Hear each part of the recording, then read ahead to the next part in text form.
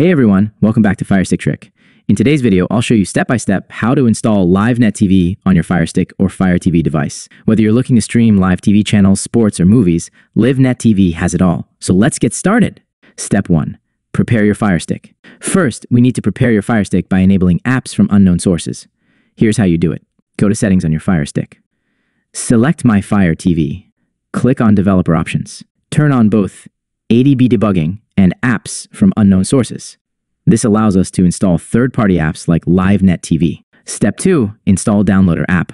Next, we'll install the Downloader app, which helps us download the Live Net TV APK.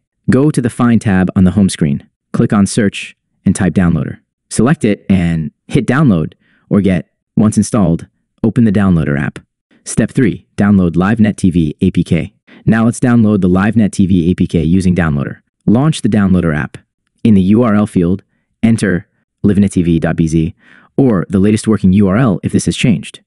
Press Go. This will take you to the official Live Net TV website. Scroll down and select Download for Android to begin the download. Step 4.